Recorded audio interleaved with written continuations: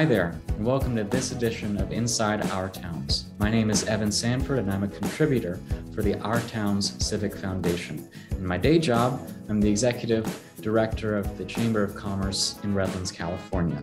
Today, our guest is Jason Neises, who is the Community Development Coordinator at the Community Foundation of Greater Dubuque, also known as CFGD. He also works with rural communities in the foundation's 7-county region to implement community, heart, and soul. We'll get to much more of Jason's background and what he's working on in his town later in the program, but I'd like to welcome Jason to the program. How are you doing today? Thanks. I'm great, Evan. Thanks for having me. Well, let's get right to it. What's going on in your town? Well, here in Eastern Iowa, it's largely a rural region. So we are hyper-focused on helping residents throughout our 7-county region get engaged in civic life and help shape the future of their towns around things that really matter most to the residents. In particular, we're focused on asset building. As a community foundation, philanthropy is our primary mission, is to strengthen communities and inspire giving. So we find that the best way to do that is to really identify the assets that each community has and develop the strength within each town to build upon those strengths and build upon those assets to not only bring resources like dollars and people and those things to it, but also the passion and the enthusiasm for it. In my work in small towns, I've learned that living in small towns, it's not plan B. Like people often think, oh, we have to save rural America. We have to get out there and help people because they're trapped in rural America. People like living in small towns. And I think they feel left behind sometimes. So how can we help people with that mindset that we're not trying to save you? If something good is going to happen in your town, you're probably going to have to do it yourself. And we've got the tools to help you do that. I think people have the desire and the need to do it. They just don't know where to start. And our tools help them find that path and find that place to start using the resources that already exist. Well, before we get into those tools and the resources that you're able to give to these residents, how does one get into the position you're in as a coach? It's not a consultant. There's a difference, and talk to us about what that means. Sure. Well, the Community Foundation of Greater Dubuque, because one of our primary missions is to help grow the assets and the strengthen our rural communities, we were looking for tools and a toolkit. So the Orton Family Foundation, that's headquartered in Vermont, had created this Community Heart and Soul Toolkit, or this process, and they were looking for coaches throughout the country to help work side by side with community leaders in this process. My background has largely been working with nonprofits and doing strategic planning, community visioning, meeting facilitation, those sorts of things. So, I've got a background working with organizations like Iowa State University Extension and other nonprofits that do this kind of community engagement work. So as our foundation was developing this program, I came on board to take it on and not only help towns use the heart and soul process to do their visioning work, but also to think about how do the tools from Heart and Soul help us do our work as a foundation better? How do we tell our story better? How do we connect philanthropic resources to make the biggest impact and those sorts of things? So the Community Heart and Soul process has not only impacted our towns, but it's impacted how our foundation does its work too, which has been kind of fascinating to see. Well, when did you start with the foundation? I started in 2015. So I've been at this about 7 years. And I did come to the work from Iowa State University Extension and Outreach. I am a native to the Dubuque area, but had not lived here for many years prior to coming back to work at Extension. Like many people who grew up in the Midwest in the 80s, we were told to leave. We were told that there probably weren't going to be many opportunities for us. But as community leaders here in the Midwest in particular, I think, did lots of hard work to really understand how quality of life and vitality is an important attraction and retention tool. As my wife and I looked at what was happening in Dubuque and other places from afar, we kind of thought, geez, they kind of got their act together. Like they're doing some important work, and it really helped us see a future for ourselves in this area and really made us want to come back and be a part of it. You mentioned that you're a native to the area. But what are some of the biggest changes that you've seen over the years? And how have residents overcome challenges that have arisen? So Dubuque, where I live, is more of a micropolitan area. So there's about 60,000 people in Dubuque. So it's not a large town by any means, but it's also the largest town for many, many miles around this rural area. So it has kind of become a hub for lots of different things, for manufacturing and transportation and retail and all those sorts of things. So I live on a little farm north of Dubuque. So I've always kind of considered Dubuque to be my hometown.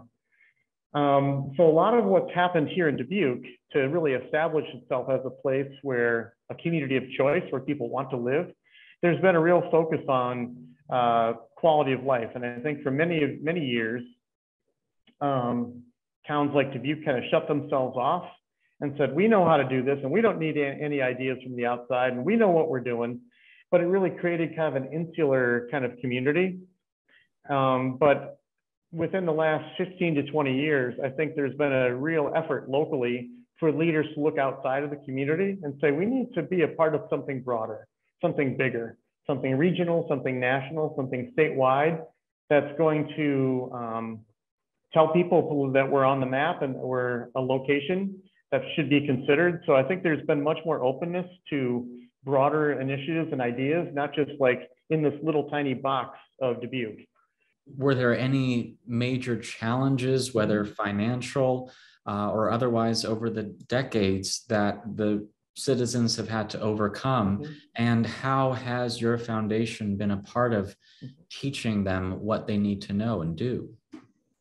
Well, a lot of the problems that were experienced in the Midwest, in particular in the 80s, were around economic development and workforce development and jobs and these sorts of things. So I think there was a lot of putting out fires in the late 80s and early 90s, like just trying to stabilize the drains from this area that I was guilty as charged part of, trying to greener pastures and all that sort of thing. So I think there was a lot of fundamental foundational work to make this a place where businesses could thrive, which really is fundamental to a lot of this work.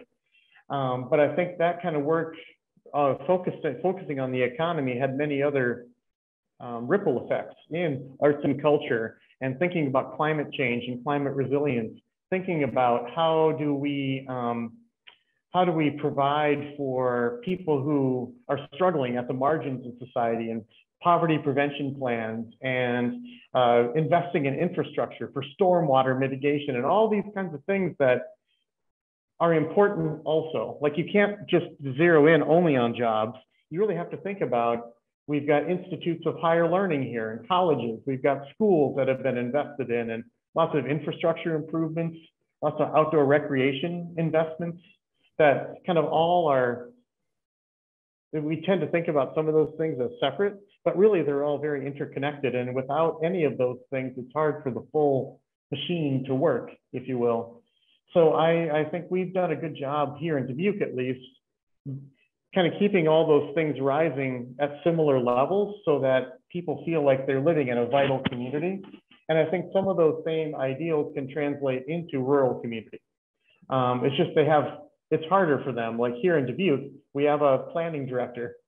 We have an economic development director. We've got a budget to do those sorts of broader visioning processes. In small towns, they don't. They might have a part-time city clerk, and that's their only city staff. So that person's not going to take on a community visioning process or a comp plan that talks to everybody in town. So that's really where Heart and Soul comes in.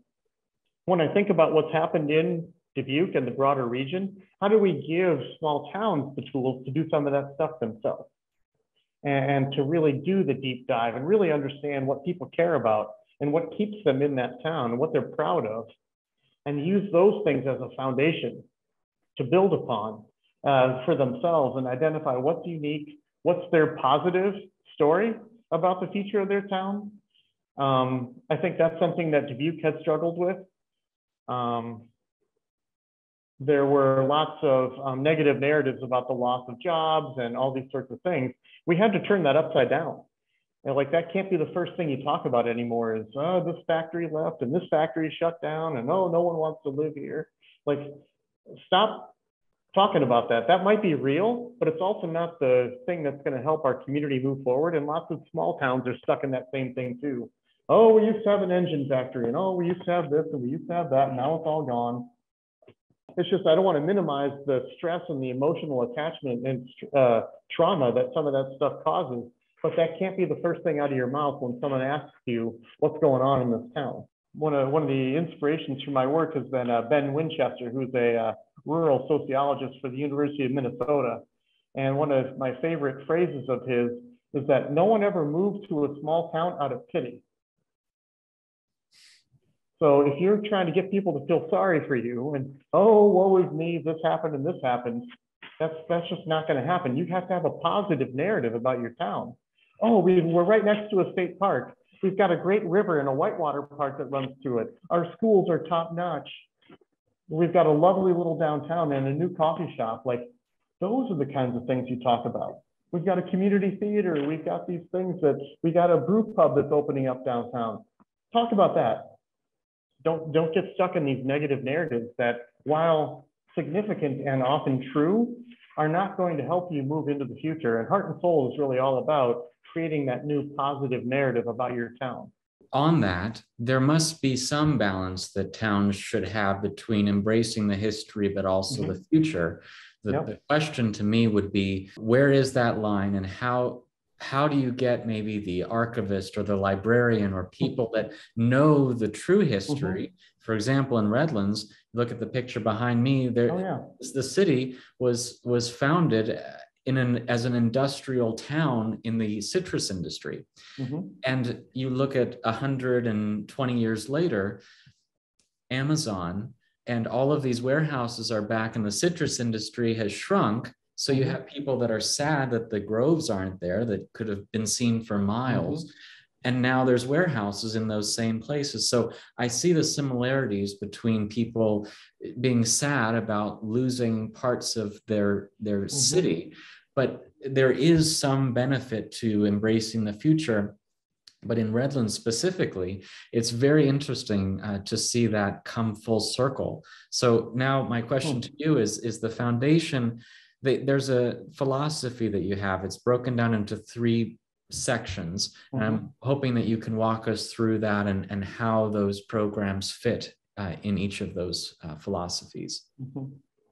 Well, the Heart and Soul process is guided by 3 core principles. The first one is to focus on what matters most. And I think to us, that process is critical to how the success of how we do this, because even in the example you just described about Redlands, how do people now feel about the economic situation in Redlands? And how do the people who historically have a connection to the citrus industry, they might seem like they're in different directions, but they probably have something in common. Like, they care about jobs and they care about economic prosperity. So rather than focusing on the differences that would seem to separate those folks, what do you have in common? Oh, you care about having a clean, safe workplace. You care about those organizations investing back in the community as they experience success. Like, what do you have in common? Let's focus on that. And that's not going to minimize the concerns you have on either end of what seems to divide you. Those things have to be acknowledged, but we want to focus on what you have in common. And we see that happen a lot with things like schools or school development, especially in small towns with limited resources, thinking about building the new middle school and passing a bond referendum that's going to fund that. Like, longtime residents might say, the old middle school was good enough for me, and I don't have kids in the school anymore. Why should my taxes go up to pay for that? So a new school. And people on the other hand are saying, well, my kids, it's too small and it's going to cost a lot of money to renovate, and the gym is too small and the cafeteria is not up to code. And, there's all those real things, but that's a conflict. Instead of saying, hey, what's really important to this town is young families. Without young families, our tax base is going to go down, our school enrollment is going to go down, the school budget will go down. We won't have young people to be volunteers and youth sports and all this kind of stuff. So we need young families in this town. Do we all agree on whether you hate or love the idea of a new middle school? Can we agree on those kinds of things? Yes, yes. And one of the stories that I have for you and your listeners is from a town of Monticello, Iowa, where they had some community events. And the photos show events that they had where they take quotes about what people care about in the town and display those. And they did videos and photo montages and social media where residents themselves were telling their story about what they love about the town and what could perhaps make it better. And they're not telling those stories to me, they're telling those things to their neighbors. Because it's through that sharing of stories and that connecting across things that they have in common, that's really going to help us chart that vision for the future. So throughout the Heart and Soul process, we focus on those things that matter most to the residents.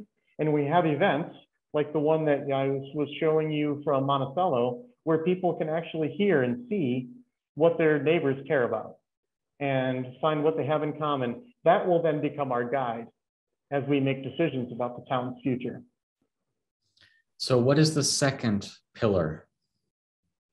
So the second pillar that really helps us make those stories meaningful is involve everyone. A lot of community development processes tend to be the same old crowd, like the same people that show up at city council meetings, the same people that you see at the chamber meetings. Those people's voices are pretty amplified in a lot of small towns, and they often guide a lot of the decisions. But we know that there are people who have trouble attending city council meetings or going to these comp plan review processes. Normal, regular, everyday citizens often get left out of those things. So the Heart and Soul process is designed to map out who lives here, what kinds of people are here, what are their ages, what are their socioeconomic statuses, what are their race, genders, ethnicities, cultural backgrounds, how long have they lived in this town? Are they how many are longtime residents? How many are newcomers? And how do we then, through our story gathering and data collection process, be sure that we're hearing from people from all over that map and making sure that their voices are amplified and considered as we think about the future of this town? One of the most commonly overlooked voices is youth. It's hard to get youth to come to a meeting. Like what young person is going to go to a city council meeting where they're talking about the comp plan? That's just never happened in the history of any town. So we do special activities with youth, and I've given you some pictures that show some activities we did in Bellevue, Iowa, where youth was one of their focus targeted audiences. Like, we want our kids to see a future for themselves in Bellevue. So we're going to ask them, what would this town have to look like for you to consider living here as an adult? And they held an activity where the children actually got to design their town. Like, if Bellevue could, if we could have a blank slate for Bellevue, what would it look like? And they took little model buildings and laid them all out and said what they like about Bellevue and what they don't like about it and what would make it even better. And then after they put their little towns together, we had a meeting where civic leaders were invited and town residents came and heard these youth present about what they wanted to see about the future of this town. It was very revealing for the adults to kind of be in the audience and the youth to be the ones who were doing the presenting. We also did extensive surveying with the youth and asking them questions about, would you consider living here as an adult? And a high number, I think like around 70% of the youth said that they would, that they'd consider living in Bellevue as an adult. And of course, the adults were like, I thought all the kids wanted to leave. Well, you never asked them. And when you ask them, and they say that 70% of them want to stay, but then when on the other hand, you ask them, have you ever been asked to participate in any kind of civic engagement or any planning activities that would help chart the course of this town. And 2% of them say they've been asked, but 70% of them say they want to be a part of the future. How do we close that gap? And Bellevue has been working really hard on doing that to get more youth at the table as we're talking about the future of the town. That is really fascinating to hear such a clear example of how it worked. I mean, just a couple of weeks ago, I was at a planning commission meeting. Of course, it was 5.5 hours, and I was the youngest person in the room by probably 20 to 30 years, easily. Mm-hmm. Thanks to my position, it was something that I should be there for. But what other 27-year-old is going to, out of concern and general interest, choose to go to that meeting? I can't think of one other person. So this is really interesting to think about all the ways that cities and small towns go to school districts or the university and get people to participate in their future. A nickname for this town used to be called Deadlands instead of Redlands because of the connotation and the lack of activity. And that was something that people actually enjoyed. The fact that it was a Mayberry of some sorts, that it just stayed the same for so long. And there wasn't the kind of development you saw as the decades progressed in other cities in Southern California. So you take a look at the city now, and things are really happening in a big way. You have an enormous mall development in the center of town that has been dead for over a decade. Right after the recession, it's been bought and sold and bought and sold, and developers have come to make their pitch for what that looks like. That's been happening for over 12 years. At the same time, you have a train now coming from Los Angeles all the way into Redlands, ending in Redlands. You have a university village at the University of Redlands building a South Campus. You have a museum that's almost finished being built, an enormous hotel just north of the freeway where there's an abandoned lot. All of these things in the next 5 years are most likely going to be built and will change forever the demographic of the community and the opportunities for businesses, and will shape this community to not have the input of people who will be here for the next 40, 50, 60 years. That seems like a real missed opportunity, because you're really going to make this a very different town than it is right now. And for people who've been here for 50, 60 years, this is all they know. And it's scary to think of all of the changes. And so the conversation really becomes, to me, are they against development or against too much development? You can't really watch things go by, because the state will end up coming in and mandate housing and things like that, where if the city and the community doesn't make these decisions now, they're going to be forced to build housing and the community won't have a say. So finding more ways to encourage more people and younger people who have, in the case of a university where they're coming from out of state, but maybe fall in love with the community, like myself, that end up wanting to stay there, they should have a seat at the table. They should feel compelled to contribute, but also know that they can contribute. So what you're saying is very, very interesting, and a very real example of what's going on right here. The other important part of that is getting out of that mindset that to find those people that you just described, sometimes you have to do your community engagement differently.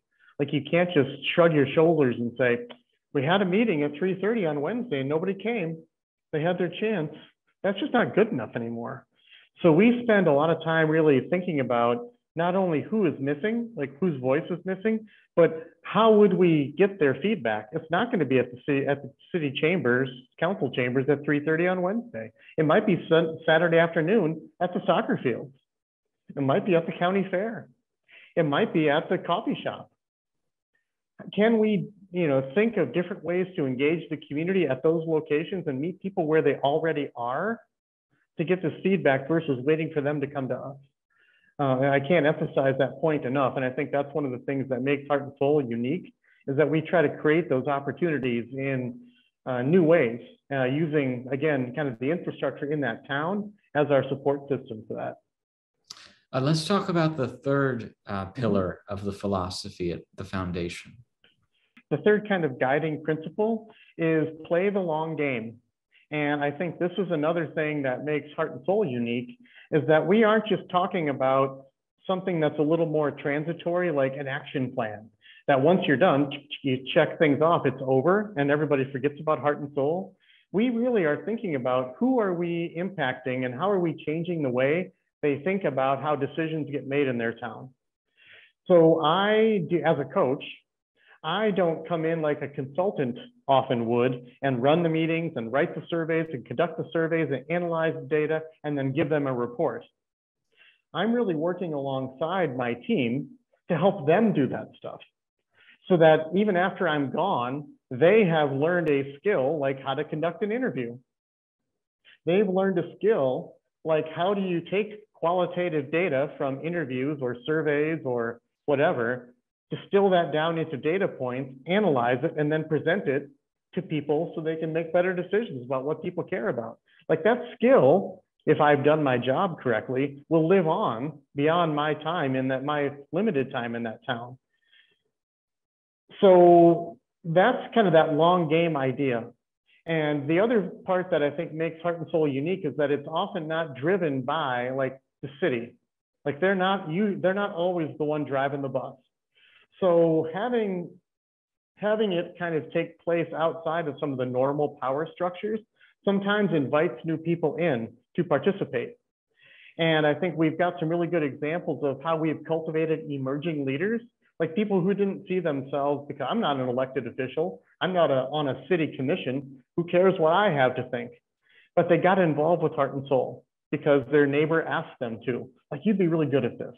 And I met you at yoga class, and I think you really seem to love this town. Come to this meeting with me. And we've just got lots of examples where especially younger people have kind of found their voice through the Heart and Soul process. And it's them getting involved with Heart and Soul and becoming then maybe even transitioning into a formal leadership role. That's that long game part. So what would your advice be for other towns looking to help themselves if they can't get the help resource-wise or just leadership-wise? What is it that they can do? Well, I think Heart and Soul in particular, it's perfect for a town that has lots of assets, but it might be a little stuck. Like we just don't know how to take it to the next level. Like maybe we aren't attracting those new leaders. We get the same people are all kind of involved and the same people are doing everything. Heart and Soul gives you kind of a roadmap on how to take it to the next level. And I hesitate to even use the word grow. Like I think even some of the stuff you were talking about, Evan, like we're going to help your town grow. That's one of those trigger words that sometimes there's people in your town that don't want to grow, right? And that's the people you're probably talking to. Like, I like it just the way it is. So we try to avoid kind of talking about growth and change. We talk about vitality and how to keep your town an exciting, revitalized place. Those are words that are a little more inclusive. Like everybody wants that. Everybody wants a town that's vital and active and enthusiastic and vibrant. But growing and changing, sometimes it's part of it and sometimes it's not. Like we don't necessarily have to grow or change. We just have to do what we're doing better. Now, before we end today, I want to see if there's something that you've been trying to make happen or you're working towards implementing something new, trying to address a challenge that hasn't been addressed this far. Can you tell us if there's anything on the burners right now? Well, I think a lot of the problems, the challenges that we see facing rural America right now are things that seem overwhelming for individual communities to address. Housing and childcare and transportation. Like these are giant issues that very small towns have a tough time addressing. And I think it's that being a welcoming and inclusive community part that might be one of those kind of regional type initiatives that we can work towards. So I think that, to your original point, I'm hoping to do more of that kind of work in our rural community to help small towns say that we're going to be welcoming to people from all backgrounds, because we know that we have workforce crises or we have school enrollment declines and these sorts of things. So we want to be welcoming to people who haven't lived here for 5 generations. You know, that might have been your previous definition of who constitutes an official resident of your town. That's probably not good enough anymore. So how do you develop the community culture of being welcoming and inclusive? Is there anything else you want to add about what's going on in your town? I don't know if you've noticed, Evan, but I could talk about this stuff all day. So that's a dangerous question to ask me. But yeah, I don't know. I just would encourage people to keep their minds open to like what's that little boost they need to get more people involved in their town and to really chart a clearer path into the future that will be really inclusive and welcoming for people who want to get involved. I did notice, but I've enjoyed talking with you both in our previous conversation, trying to get to know each other, and then of course in today's conversation. So I'd like to thank our guest, Jason Neises, for his time today, and thank you as well for listening to this edition of Inside Our Towns. It's been a pleasure, Evan. Thank you.